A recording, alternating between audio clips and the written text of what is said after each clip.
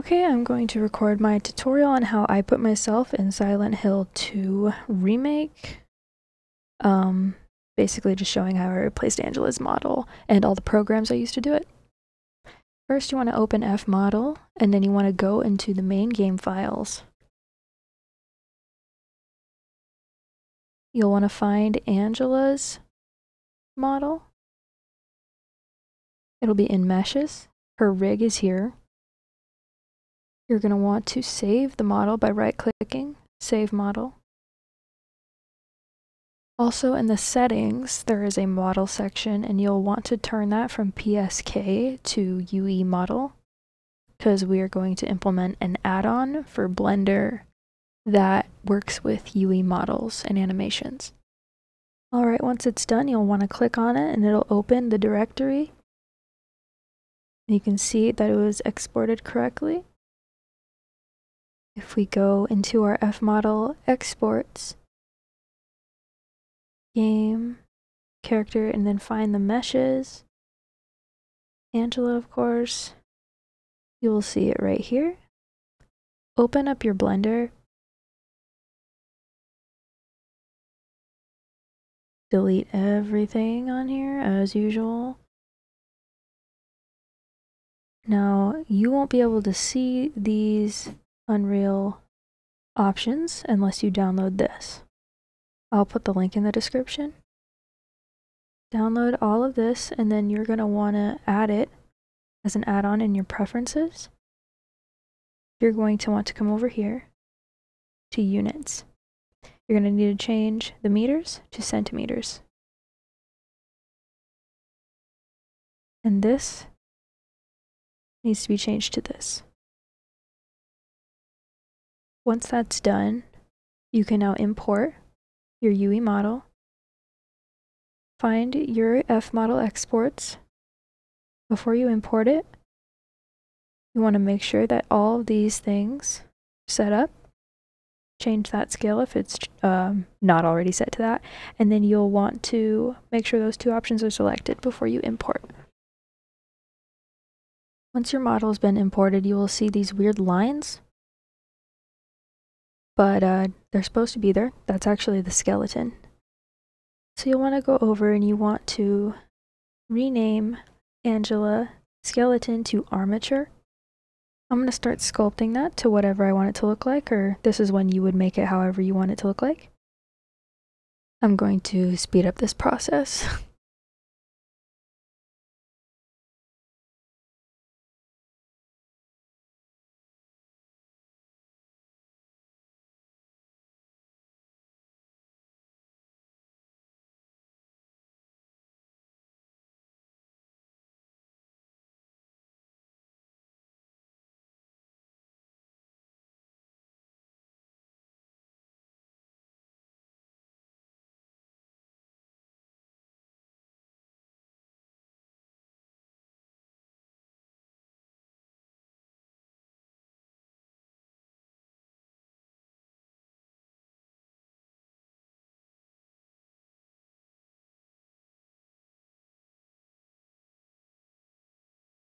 Highlight the selected objects you're going to want to export, so the armature and her mesh. Now we can export it as an FBX. Go to where you want to export it to. In this case, I'm just going to replace Angela Rig FBX, and you're going to want to make sure all of these look exactly how they are set up. So selected objects, check. Make sure the scale looks just like this, and make sure these are selected. Normals should be changed to face. Turn off apply modifiers. No leaf bones and no animations. Now you can replace it. One thing I totally forgot to record is before you open Unreal Engine, you're going to want to go to where you installed it, and you're going to find your engine file, config. You're going to find baseengine.ini, where you will scroll down until you see can use unversioned property serialization. It will be default as true, but you'll want to change it to false. Save the file and then exit before you open Unreal Engine. Now you're going to want to open your Epic Games Launcher, and you'll want to have downloaded Unreal Engine, but not the newest release. You want 5.1.1. You really want this version. I effed up the first time and downloaded the newest version and had to uninstall and download the initial one I wanted, because that's the one that Silent Hill 2 works with. If you were to make a mod for Silent Hill 2 Remake and use the newest version of Unreal Engine, it either wouldn't load at all or even crash the game, from what I've heard. Once everything is loaded in, you're going to want to make a new project. So blank, name it. I name it to Silent Hill Proto. And make sure your starter content is turned off. You don't want that. Once everything is loaded in, you're going to want to go into your settings, editor preferences, experimental, and type chunk, and allow it. Now we're going to open our project settings, packaging.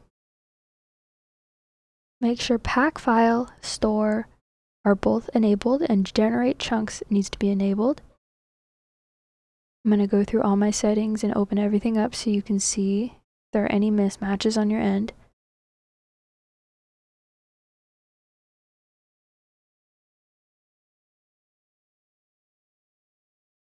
You're going to want to check enable DDC and cook everything in the project but ignore list of maps below. Again, I'm going to show you the rest of everything I have. Build configuration needs to be switched to shipping.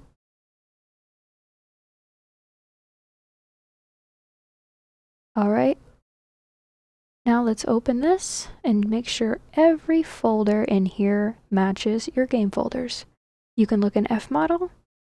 In your games folders, you'll see that it goes SH2, content, game, characters, humans, Angela, and then meshes, which is what we're going to be replacing, but I'm also going to be replacing a face texture, so we'll be making sure like all of these files basically match up.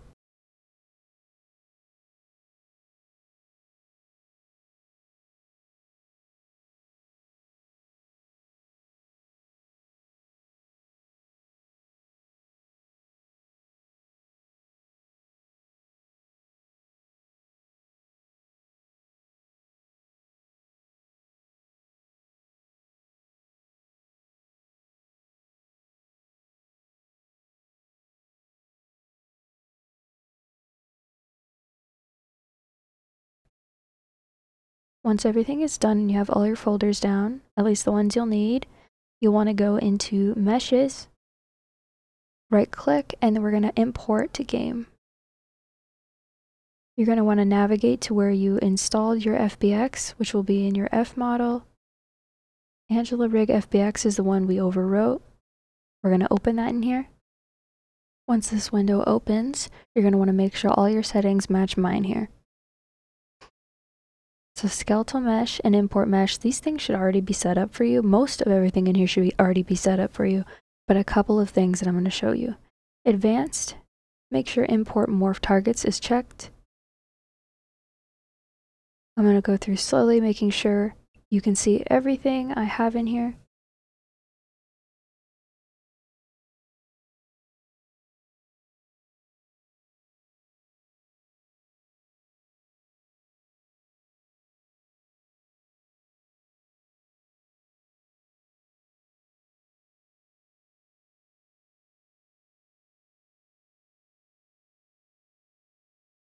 Alright, once everything looks correct, you can import. Not import all, just hit import. Alright, once you have everything in here, you'll see a bunch of materials. Now usually people get rid of these materials, but I'm not going to. I'm just clicking on this to show you that I have everything showing up. My physical assets are all here, not just in 3 bulbs. If they're in 3 bulbs, you'll see something that looks like this, which is what we do not want, and that is what happens when you don't fix your scales, like I showed you at the beginning. Alright, so we're gonna need to place all the materials in their correct folders. You can open up fmodel and you can see all these folders again, their layouts, and you can open them and you will see what materials they have inside, which is where you will need to move the materials in Unreal Engine 2. So let's add these folders. face, and hair. This is how I got the correct textures to show up. Not everybody I've talked to had to do this, but for whatever reason I did. And before I added these folders, I was just getting checkerboard textures, no matter what I did basically. Until I did this, I was dealing with the checkerboard texture.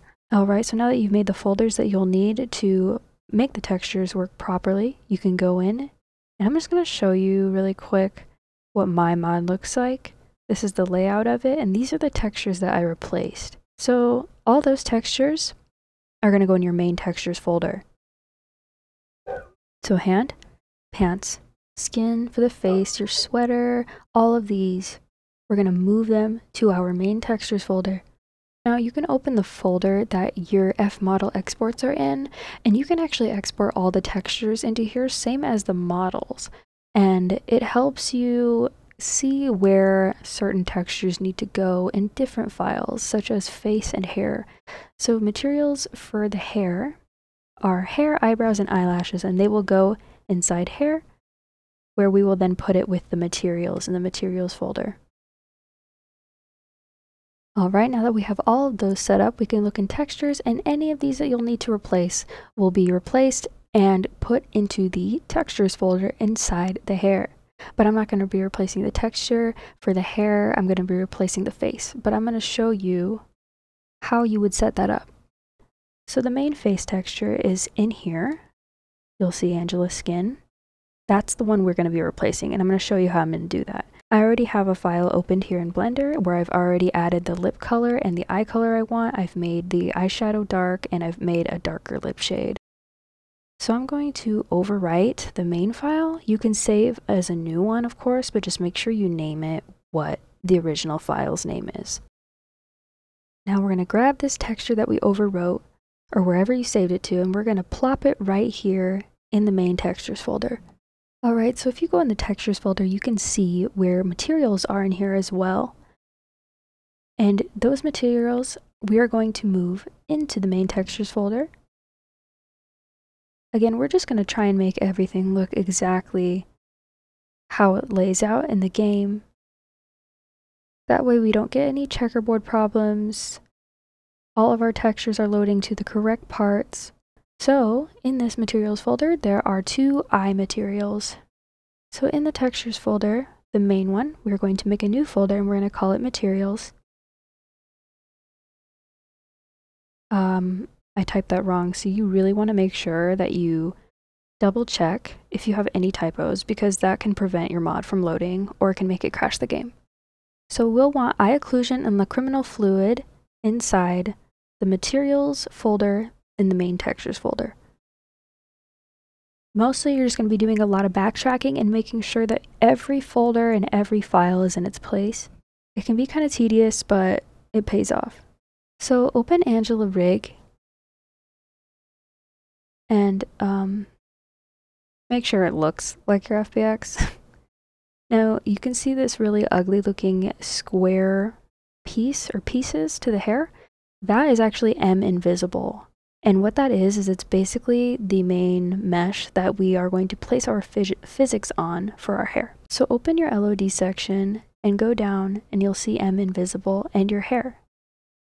You're going to want to isolate M invisible, right click, create clothing data, and we're going to call this hair physics. Basically we're just adding the hair physics to the game. Remove from mesh and create it. Once that's removed, it'll show the rest of your object. You're going to want to isolate it again and then go to activate cloth paint. Click on your hair physics or whatever you named it to. I like to change my paint value to about 20. And my radius, I go to 5. Now we're going to paint where the weights will be.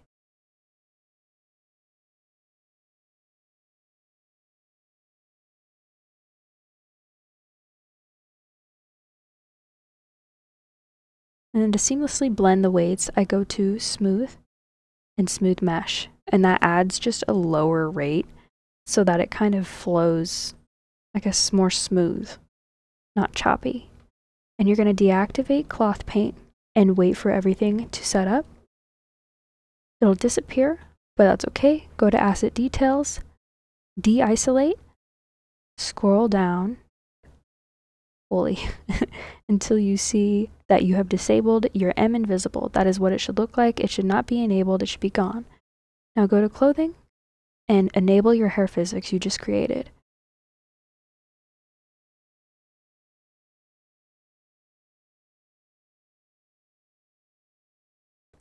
It looks crazy right now, but we're gonna fix it. So if you see it looking like this, you know it's working. Just go to your physics assets, and all of these bubbles are going to affect what physics you add to whatever clothing or hair. So we're gonna click on the neck bubble, and we're just gonna resize it.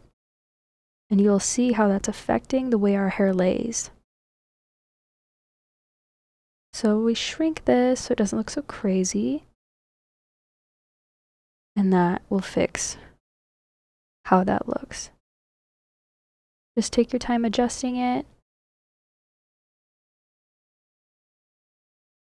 Once it looks the way that you want, save it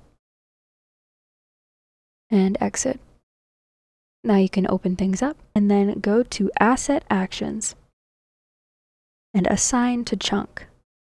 I usually use the number 111. Okay, and we're going to do the same thing with our physics assets. Otherwise, the hair physics don't work, at least for me.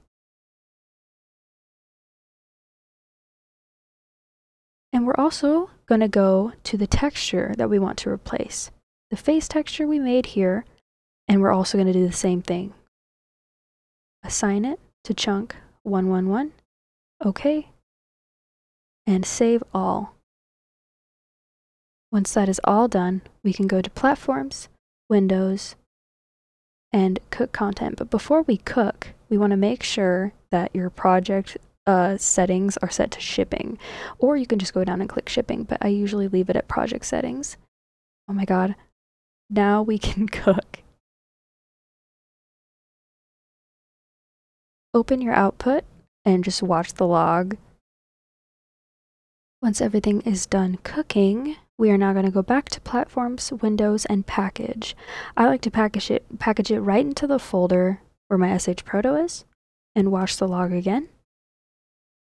Once everything is complete, you're going to want to go to your folder, your project folder, Windows, SH2, Content, Packs, and you will see your chunks. 111 was my number. And we're going to rename them. I'm going to rename this to Angela Test. Now put underscore capital P at the end of every single one of these mods you make. You want to make sure underscore P is put in there after your title, otherwise it won't load. Alright, so we've placed Angela Test into the mods folder for Silent Hill. Now we can load it up.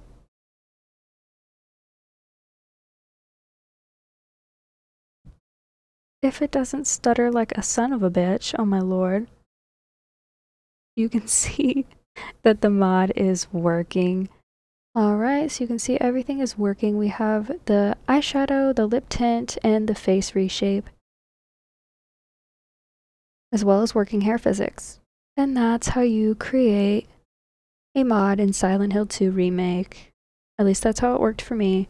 Hopefully this helps anybody wanting to do the same thing.